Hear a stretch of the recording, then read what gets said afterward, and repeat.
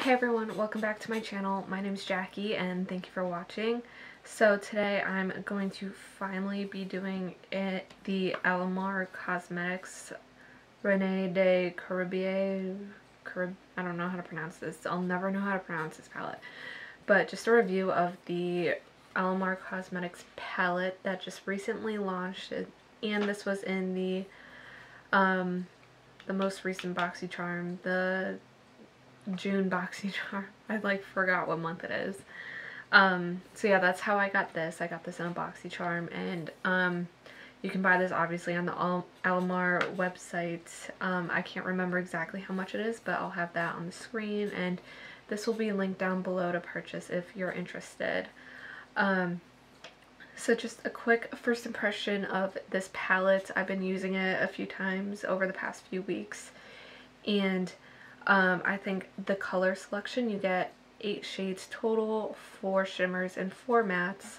I think the shimmers are probably the most pigmented and creamy shades that are in my collection. I like that they can be either everyday, like these two here, or pops of color. Same with the mattes, are super creamy, super blendable, super pigmented. And they can also be used for just everyday wear. So there's a lot of versatility with this palette. And the packaging itself is really cute. It's like a little book. Just a bright solid yellow all around. The inside is super floral. Like, it's super fun, super cute for summer.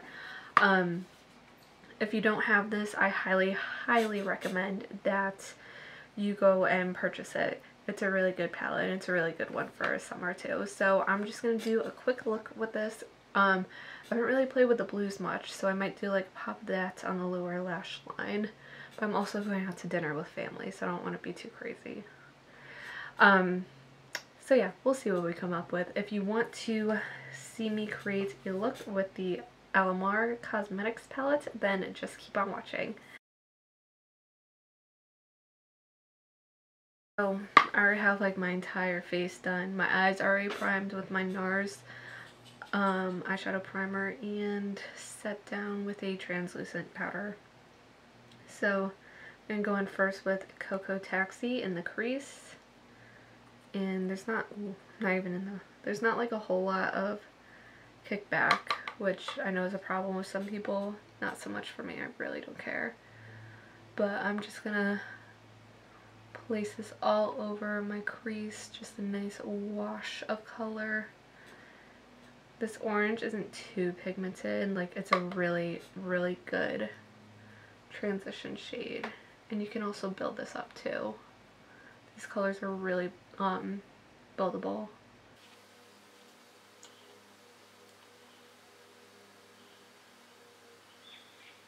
Then I'm gonna, just with the same brush, go in with Tropico. It's like the kind of burnt red shade. This one has a lot of kickback. And then I'm just going to put this all over the crease again. Super low in the crease as well. I'm being kind of messy with it because I think I'm gonna do like a half cut crease. So I'll clean this all up with concealer.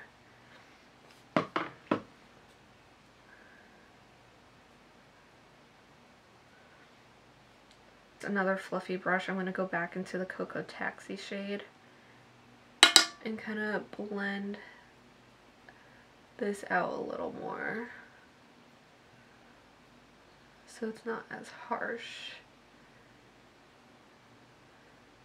And the Tropico shade is a lot more pigmented than Cocoa Taxi, so it kind of was a little overpowering, and I didn't want to lose the orange in this.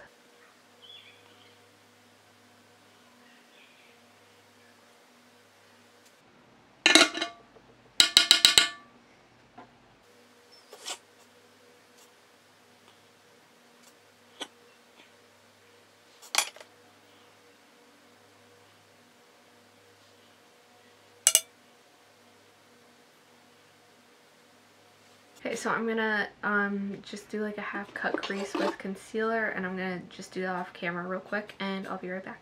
I'm just gonna go in with La Costa here. Actually,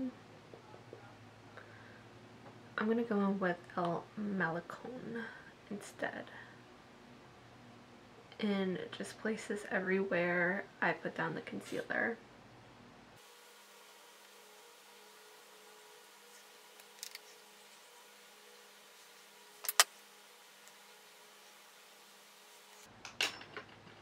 Okay, now I'm just going to take the fluffy brush and kind of blend out the partial line here a little bit.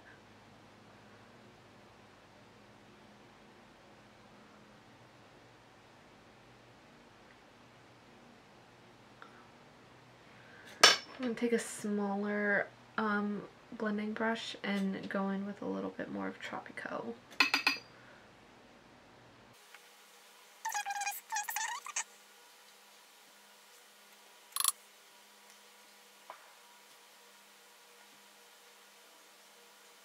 Like a flat definer brush, I'm going to go in with Cafecito, the dark brown, and just pack this in super tight along my lower lash line.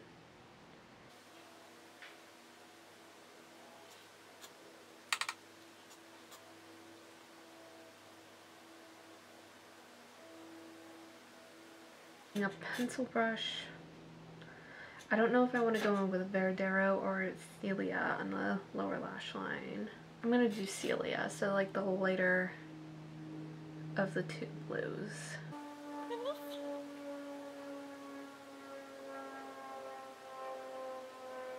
Celia color has, well, it's coming off to me like it has a little bit of a green undertone, which the El Malicone shade definitely has a little green tint to it. So this pairs well together, I think. I'm just going to take like a little bit of Cafecito, or Cafecito, I mean, and just put this on the very outer V. I just felt like it needed a little bit more definition.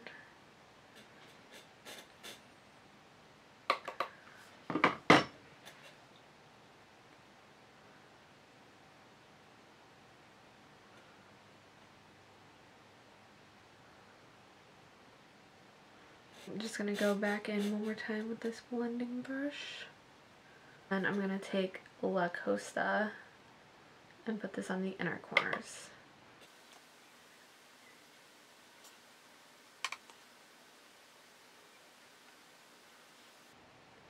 And then I'm going to put like a little bit of that on the brow bone too.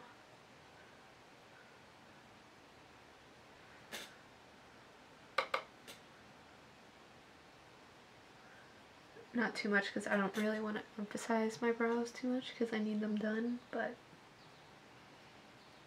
I'm just going to go in with this NYX Wonder pencil and put this on my waterline just to kind of brighten my eyes a little bit. I'm just going to curl my lashes and add some mascara.